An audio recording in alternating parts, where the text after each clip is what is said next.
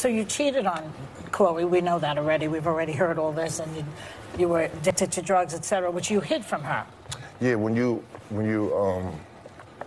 a professional and you're an athlete and you're addicted to drugs, you become a professional liar, right? Because that's the one thing you don't want. You don't want anyone to know.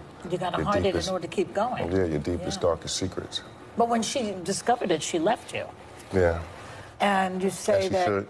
Yeah, you say that that was one of your biggest regrets, that you lost Khloe. Yeah, I lost my angel. Wow. Yeah. So he said he lost his angel.